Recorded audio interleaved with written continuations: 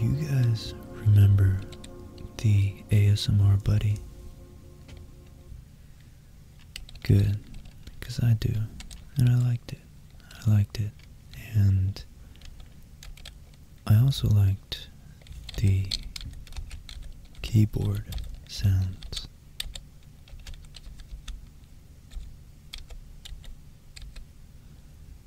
Didn't quite fit. And I wanted to replicate that entire experience for you guys. But I quickly realized when I was brainstorming ideas that most likely I wouldn't be able to create anything good or original, at least. Nothing original, which is what I want to do, without taking at least maybe 3 or 4 hours to do it. So, in lieu of that, I thought maybe I would show you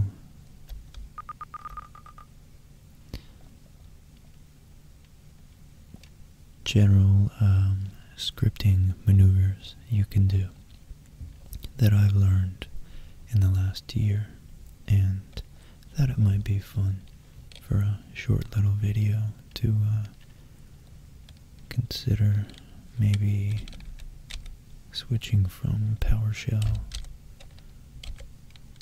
to Command.exe, and now I'm in the command shell, and if I'm really stranded and I type help, you can see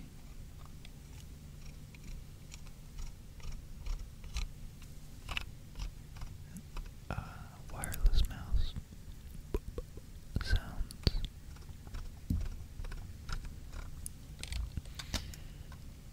You can see a lot of different commands, and we can type help after all of these, and I can probably benefit from spreading it out. There we go. Alright, and we have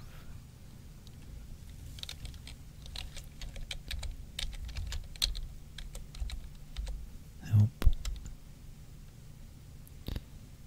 I guess that just gives me the version. Well, as you can see here, let's remove the preview pane so I can make it smaller, more easy to work with here. This little script here, it's probably outside of the field of vision right now.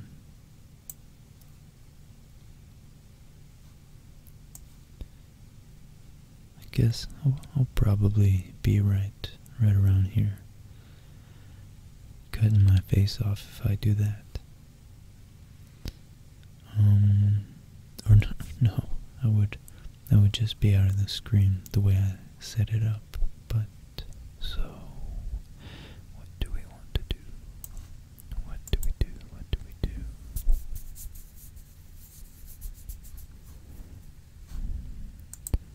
I think, okay, I'll start off by explaining a couple things to you guys. Does that sound good? Maybe if I just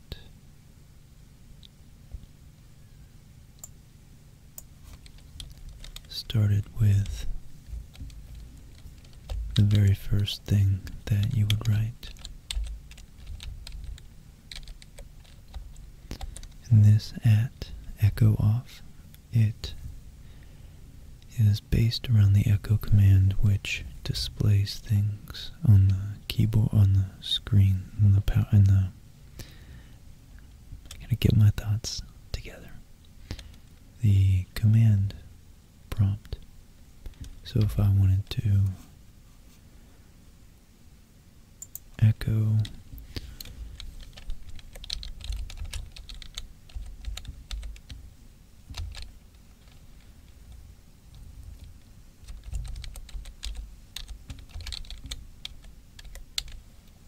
I think I might have to put a couple escape characters if I wanted to use that.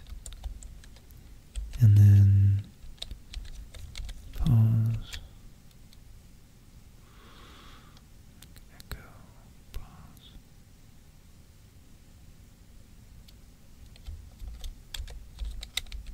I think that's how that works. But if I saved that file, in theory, I can double click. This is the ASMR buddy over here. I modified it. But that's the sassy version. Sassy in the human sense. Cool. So I have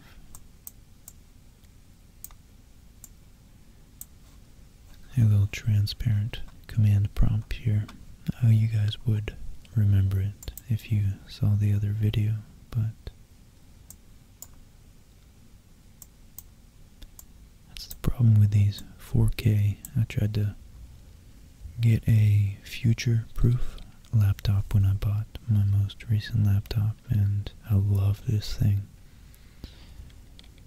It took me 3 months to pay it off, but I think it's worth it. But the 4K, I'm finding that it isn't supported with a lot of programs that I use. So from a day-to-day basis, I'm having trouble with some old programs. So this says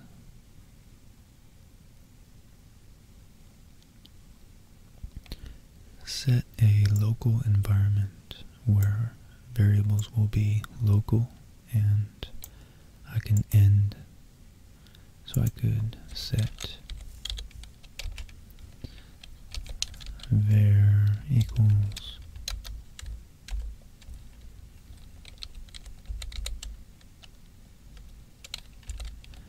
I'm going to just say that. Well, that's not very ASMR-y. And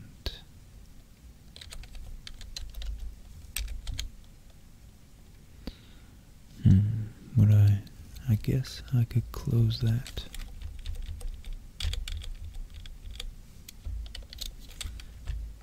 And let's see.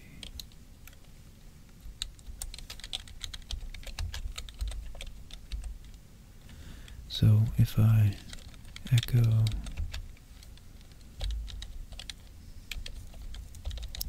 var and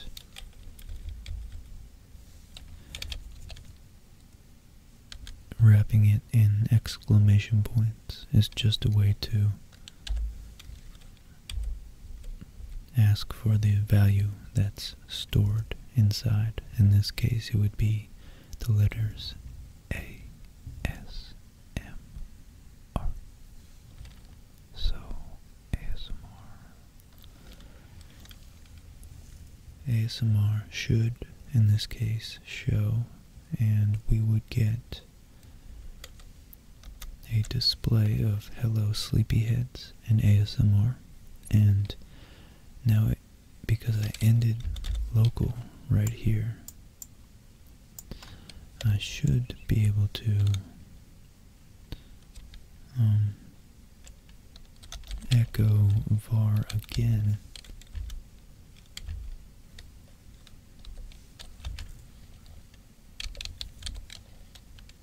And it shouldn't have any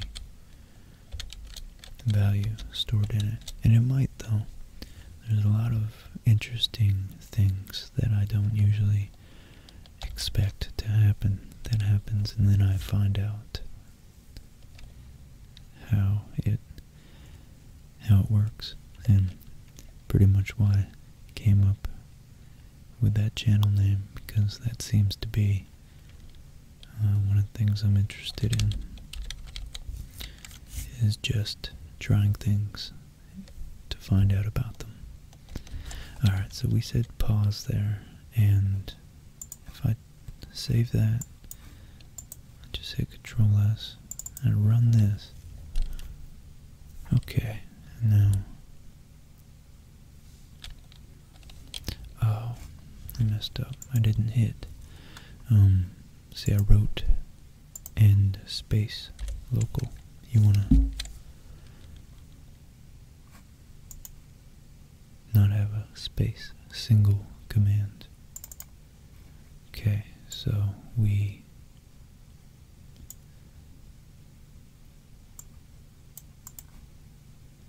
have our variable that's stored right here inside the local area. Yeah, my little cursor with the 4K, it's so small sometimes it's hard to get it right in that little sweet spot. And we end local, and next, after I hit any key in this screen, that pause right here will be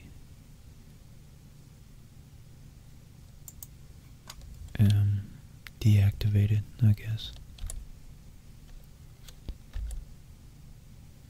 Yeah, interesting. So that's what I expected. Surprising, but ironically, I was surprised to get what I expected, because I kind of pretty much super not smart when it comes to anything with computers relative to all the people I'm surrounded by, which is a good thing, I think.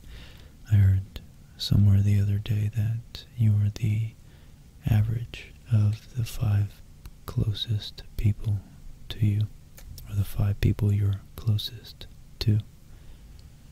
So it's good to have 2 or 3 that you're more skilled at in some areas, and 2 or 3 that are more skilled than you, that you can learn from, or you would maybe consider more successful than you.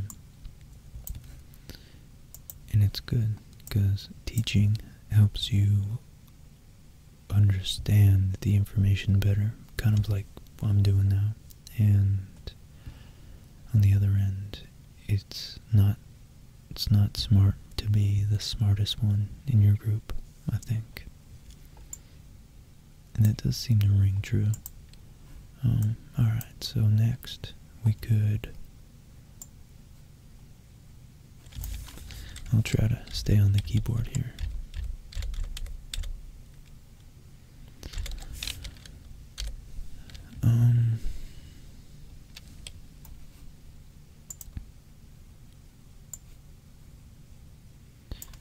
Here we go. If I...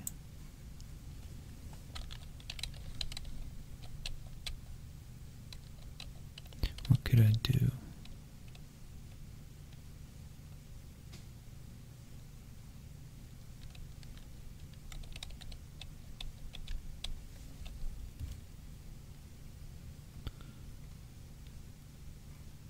Show you a text file. Could set some variables. I could.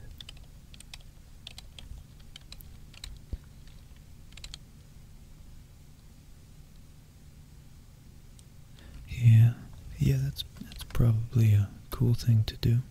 Let me see. Bring it over here, out of your view for a second. Go in my personal files and see if I could find something.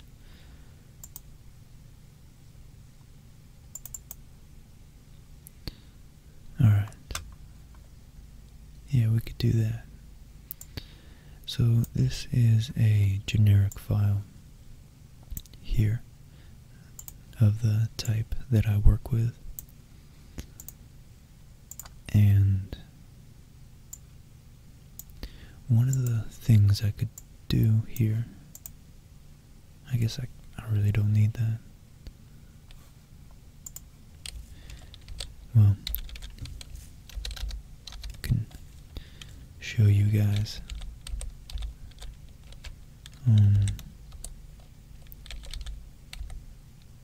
how to change the color to make it a green text on a black background. I think it's A. There we go. So if I wanted to know more about anything, really, you can type help afterwards, or you can type //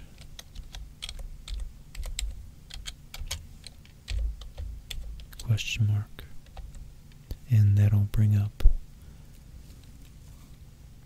you know what, I want to make this text a little bit smaller, the font. There we go. Yeah, that's better. I find it hard to focus on if things are too bold and too large, taking up too much of the screen. So, real quick, let's change the opacity. Oh, that's really opaque. Or, wait. Not opaque. Alright. Yeah, that's good. That's a good value right there. So, yeah, if I hit, if I wanted to make red text, they're basically hexadecimal digits. So they have a equivalent binary value of 4 bits. And yeah, you can make it whatever you want. So color, if I want to make a purple text with I'll do light purple with a black, what do I want? What do I want to do? Something cool. I like black backgrounds the most, so blue, I guess, is kind of cool. Let's do light blue, so that's 9 on a blue background, so color 91. Oh, that's hard to see.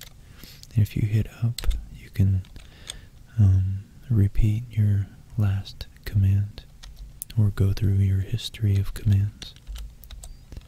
There we go, I made it. Black text there. But anyways, you guys get the point. So I'll do A0. It's not bad, kind of cool. I like 2, 0, that's it. Oh wait, what's going on? I want, light. So I want 0 black background and 2 green. 0, 2. And it's still not what I want, so I must want light green. Light green is probably the one I'm looking for. There we go. Or do I want, no, I don't want purple. I want green. Alright. Choices. And let's clear screen. And there we go. So, back to this.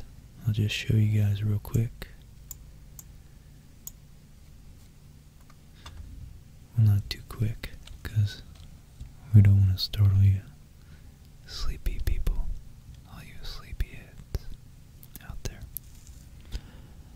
And let me show you what we could do with this if I want to, so what's this file called? eltabs.tab. So if I want to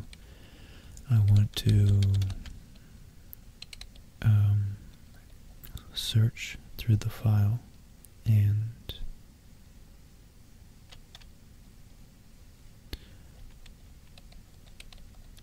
I want to grab the first, and so if I want to grab only the time of day, so this is basically just, we do tests and we take little records, and this is the record number, and it has a corresponding timestamp with it, which would be this right there, and then the duration of that little data set, and then a record. And these are just different types of calibrations you can do right there. So, and this is just a run bit, is just to denote that they're all a certain they fit with a certain type of data that you can parse out of a really big file. We want to grab the date, the timestamp, and maybe the duration. I would use a for loop to loop through the file, so /f to let us know that we're looking through a file, and then I define my little variable that's going to hold the value. It's going to hold the value every time it's going to go incrementally through the file, and each part of the file that it's currently on, it'll do something that I'm about to tell you. Let's see.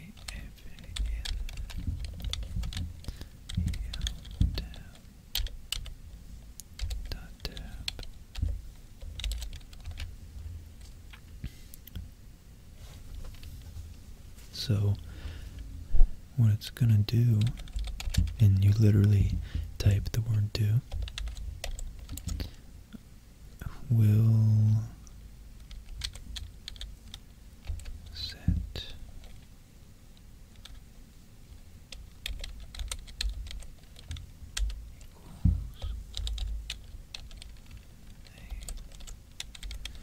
I'm going to store the value that A currently is, this little guy right here, and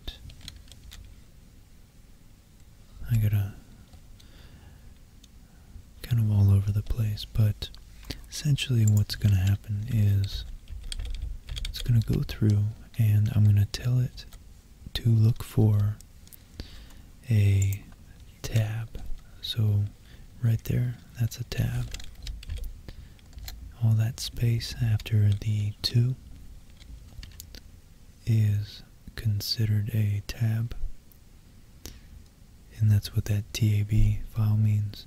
And every time it sees a tab, it's going to know to stop and gather all the data before that tab.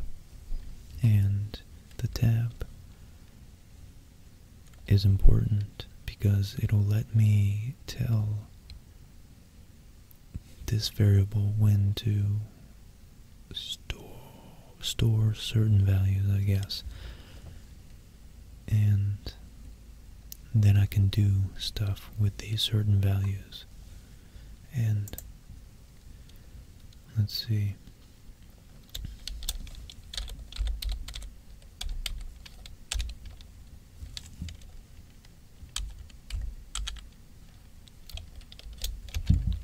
So the token word just means that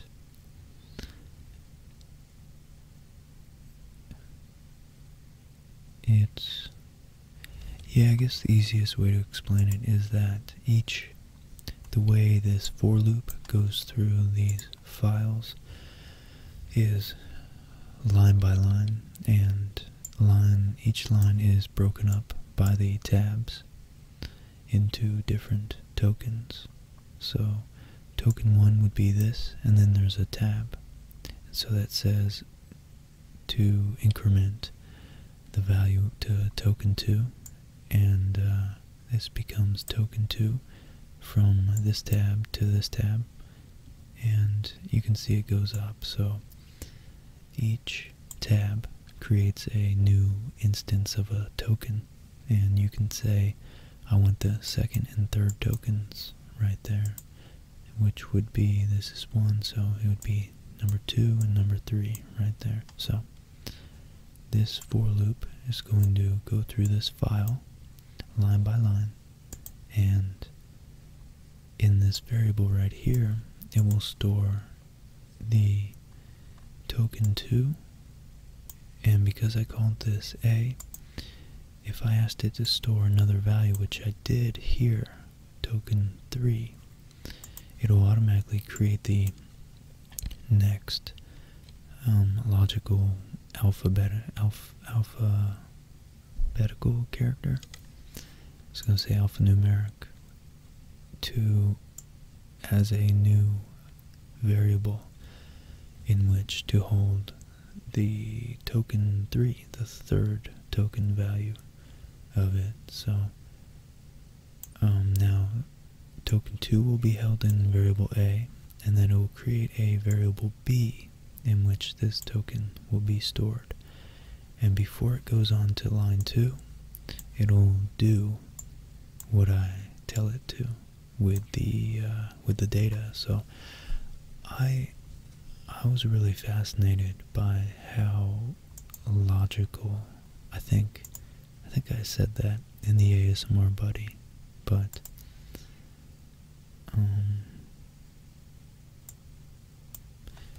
I think that's why I can see the appeal of this for a lot of people, because it's so logical. Whenever there's a bug or a crash, even though it can be very, very difficult to solve, it's ultimately something very rational and very logical that ends up being the solution. So it's, it's so and it's very satisfying to know that you can search and it won't be in vain. Whereas in reality, in the real world, we often get perplexed by things for which we have no solution, and we probably won't ever have a solution for. So I'm going to set duration equal to B, and I'll wrap those in quotation marks.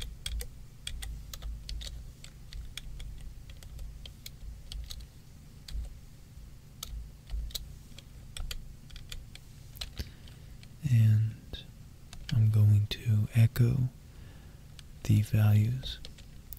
I'm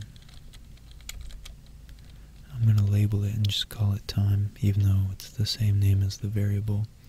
That what I just typed doesn't have any value other than its literal value right there. I'll call it time of day.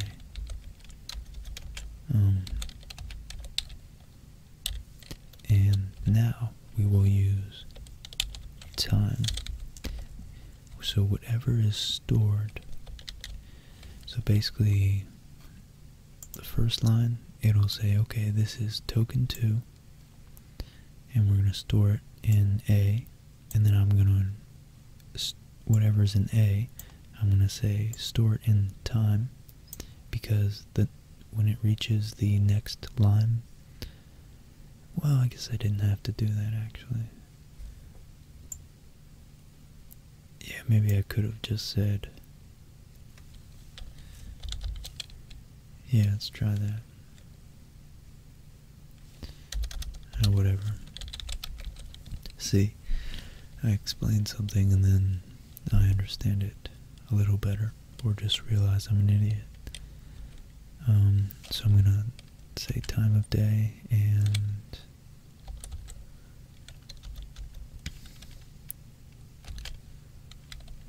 duration of stuff equals whatever value is in DUR, and we're going to output that to a new text file. We're going to say ASMR dot goods dot text, and that should do it.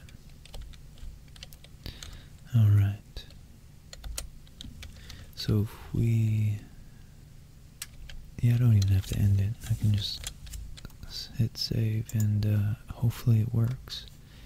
Let me look at it one more time, make sure I got everything in order. Okay. Let's see, what else do we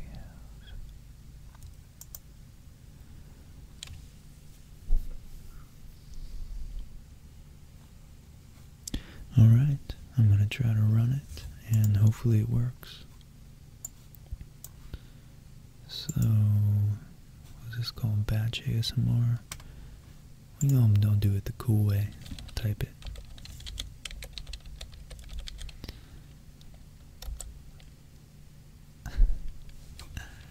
Hold on. You know what? It's in the wrong folder.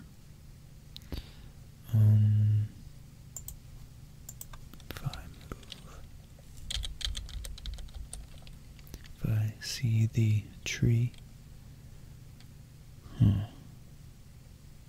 Parm shift, seconds converter.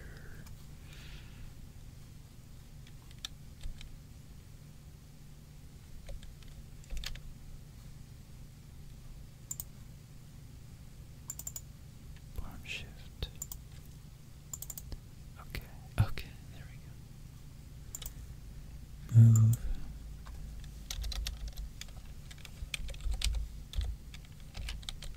So I'm going to just copy that file. Is it tab or tabs? Elapse. Okay. Oh, that's what it was. Oh, because it wasn't tab, it was short for event list absolute value. Okay, so let's see if I can copy this from, oh, I gotta sneeze.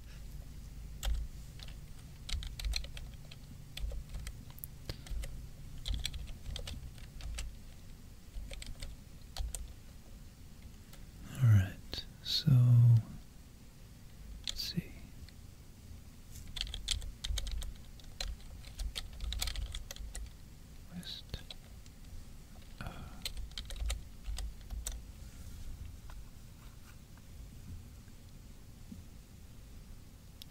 Trying to find a command to list all my files. I forget which one it is.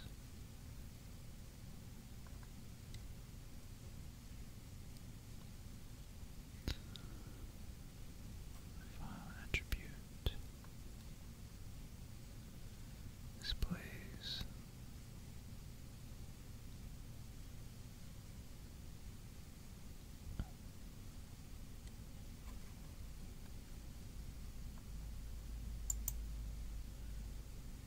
No, there we go.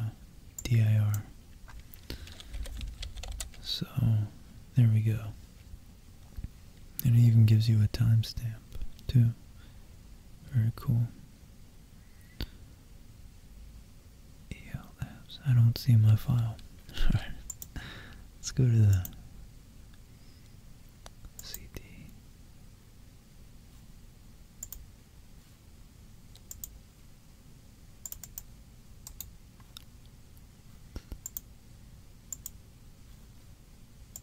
Oh, okay. So I copied it. I copied it correctly, but I named it CD. I thought I was copying it. I guess by default it copies into the current directory. That was weird.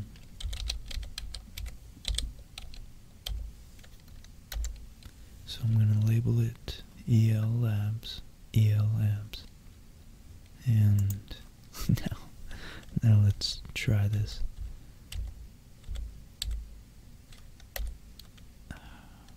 Okay. Do we have a ASMR goods.txt? So let's type it out. So if we type out ASMR goods.txt,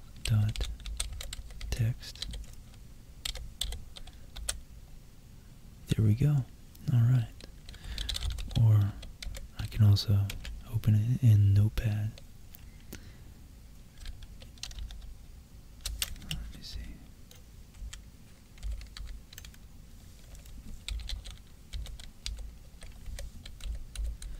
If you just type Notepad and the file name, it should open up. Kind of cool. So yeah, I mean, this is very rudimentary stuff, obviously, but yeah, it's I think it's very fulfilling, very satisfying, I guess is the word, to see your little script, you know, that's all it took, and really I don't think I needed that. Probably could have gotten away with just that.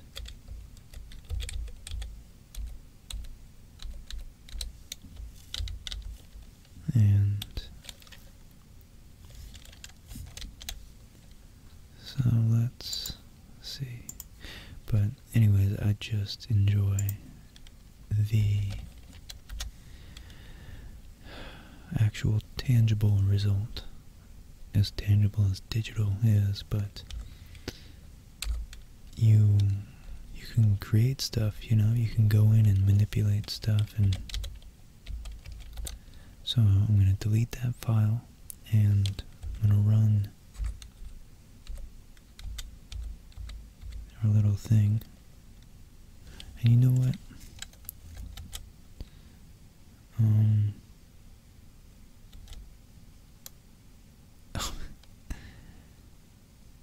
Yeah, don't pay attention to that Firefox tab. Where the heck is it?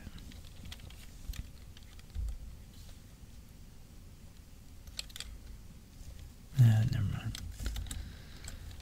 So we'll do that. And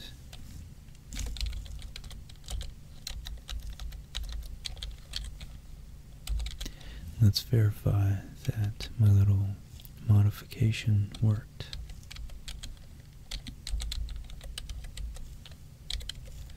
Hopefully it did. Nice. Alright, cool. And I guess I didn't really show you guys, but I did, in fact, if I set it by date, you can see it's 10:23 at night here.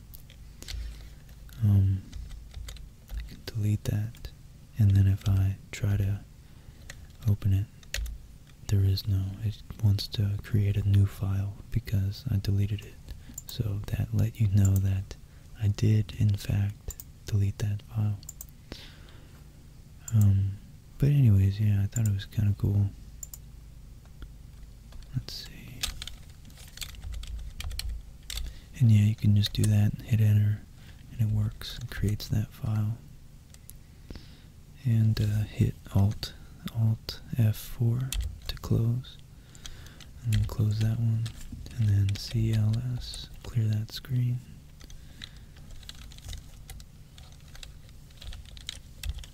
Close that, and I can say goodbye to you guys.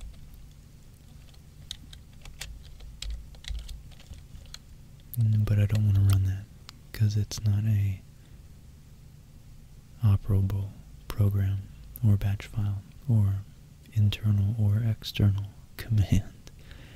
It is neither of those, or either, or any of those things. So yeah, that was a little fun, very basic show and tell of what's trapped inside that operating system of yours. Unless you get a Linux, then it's more powerful. But as always, I hope you guys enjoyed it, and I will see you very shortly. Hopefully, if I keep up my every other day posting. I just had a lot of time recently, and so I tried to,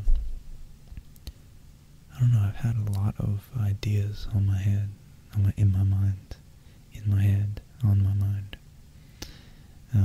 none of which apparently deal with saying things correctly grammatically, but, yeah, so I don't know, I just thought there's some interesting things I'd like to do for you, and if you guys keep watching, I'll keep posting. And more importantly, leave comments too. And subs don't hurt, I guess, but you don't have to sub to watch my stuff. Your support is so appreciated, as always. It really does mean a lot. And I try my best to comment to all of you guys. So if I miss you, just keep bugging me until I do. But until then, and until I hear from you guys, and until the next video, I hope you guys sleep well. Good night, guys.